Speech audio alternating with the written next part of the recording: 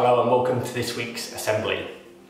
We've got a very special guest joining us today to answer all of your science questions. My absolute pleasure to introduce Professor Lord Robert Winston, who is a scientist, a medical doctor and a member of the House of Lords, which is part of the UK's Parliament. He's going to be joined today by our friends from Frank Wise School in Banbury, who are going to be asking him some questions. Let's hear what they've all got to say. Professor Robert Winston is a renowned scientist, television presenter, and writer of science books. He has written a number of science books for children, and today, pupils from Frank Wise School in Banbury get to ask him as many science questions as they can pack into 8 minutes. And your name is? Dan. Right, okay, so what's your question? Where in the rainforest animals go at night? Well, it depends on the animals, because some animals will be hiding in trees. I mean, probably for many animals, even big ones like leopards and small ones like birds, the safest place is actually in the tree. And some animals are very good at disguising themselves. So leopards actually, if you go to the jungle, and it's very difficult to see a leopard even when they're in the tree because they are so well camouflaged. There are some animals, of course, which are much more active at night. So some bats are much more active. The vampire bat comes out at midnight and looks around to find a sleeping animal that it might suck the blood from. That's why it's the very famous bat. And the other animal I can think of is the panda. Some pandas only come out at night. They're nocturnal animals. They like the dark. That's when they feel safest. You've tested my knowledge of zoology unmercifully, really, but there we are. I've done my best. How do you get a crystal out of ground? So crystals grow in different circumstances, and crystals are one of the most puzzling aspects of chemistry. It's amazing how crystals form, and it's due to the structure of the molecules. But essentially, to make a crystal, and you can do this yourself, is to make a very, very saturated solution. So if you take, for example, a cup full of warm water, the warmer the better, don't make it too hot so you don't burn your fingers, and pour lots of salt into it, a huge amount of salt, as much as you can dissolve. If you get all that dissolved, then you have an extra amount of those molecules in the water, and then they will try and find a surface on which to grow. So if you stick in, let's say, a pin on the end of a string or a wooden stick, those molecules of salt will grow around and form crystals. And actually, you can make the crystals very pretty colored. If you put some, if it's salt water, for example, you can tip in some vegetable dye, say red or blue or green, and you can make colored crystals. But if it's salt, don't eat it. If it's sugar, by all means eat it, if you don't mind your teeth. I'm next. So your name is? Fazan. Fazan, okay. Fazan, yes, okay. So tell me, what do you want to ask? How do you make a vaccine for COVID-19? The proper name of the virus is COVID-2, actually. SARS-CoV-2 is its real name, but we call it COVID-19.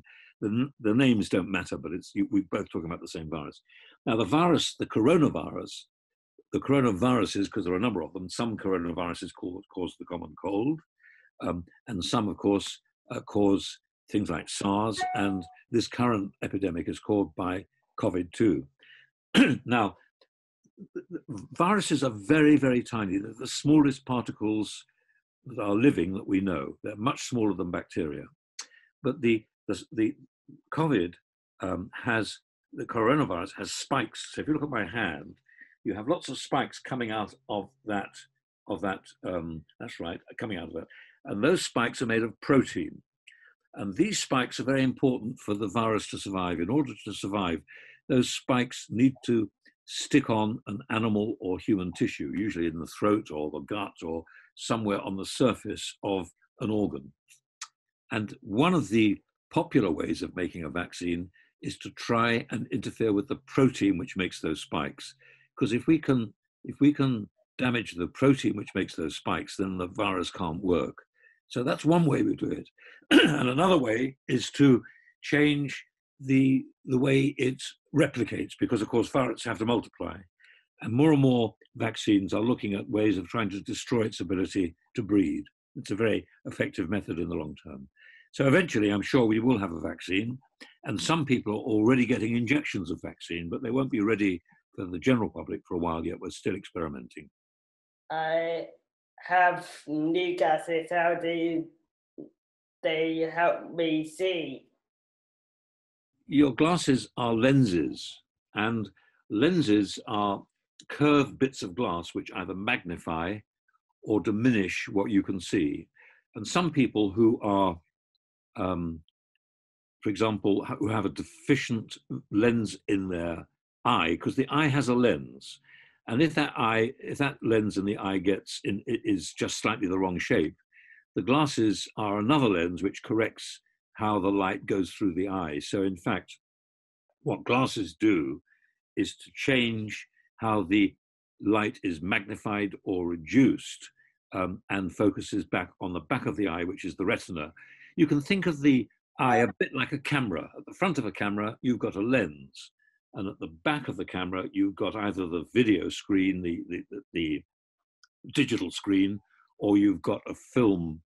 You've got a film which is sensitive to light, and the eye is like that. The eye has at the back a retina, and Jason, at the front, it has this lens.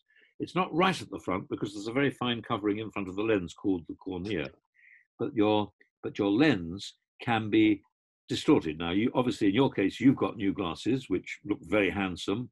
I've got old glasses which don't look very handsome, but essentially we've both got a similar problem. We can't see completely well because our lenses are slightly different from normal. So our glasses do that job for us.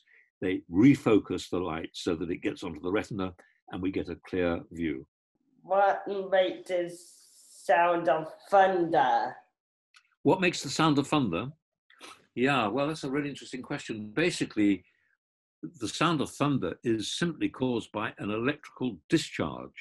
Thunder is made by very, very powerful electrical forces, many millions of volts. And obviously, that's why you don't want to be struck by lightning.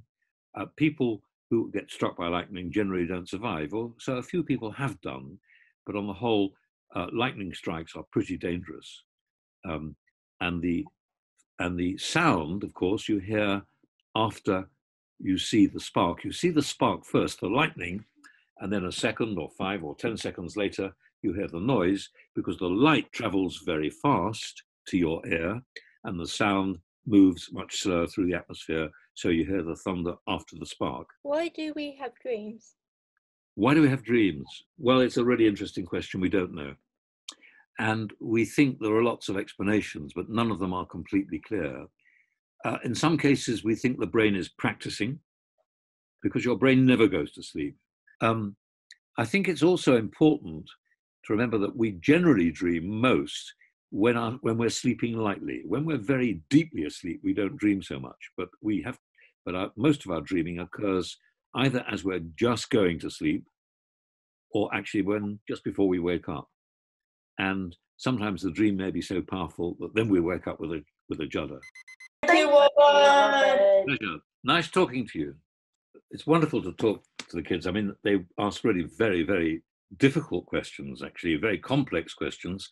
And I'm afraid I may have given rather, somewhat convoluted and tricky answers, but I hope they enjoyed it. Basically, all this really originally came from this book. Some time ago, I wrote a book called Ask a Scientist, which was started really with primary school children who always ask me questions when I go to schools to teach. Don't stop asking questions. Don't be embarrassed about asking questions. And the other thing is, it's always worthwhile doing things that you don't think you can do very well, particularly experiments, for example. All the very best to you and good luck with your career. Hello, my name is Mrs. Buckmeyer and I'm a maths teacher at Oak. Thank you, Professor Robert Winston and the students at Frankwise. You asked some fascinating questions. Now, we know it's nearly the end of term and you're all excited to enjoy the summer holidays, so it's amazing to see that you're all still working hard and wanting to show us your work. The artwork in particular this week has been incredible. The animals you've been making out of recycling, Very good. Now next week will be our last assembly of the term. So if you want your work to be shown in, then get a parent or carer to share on social media using the hashtag #LearnWithOak.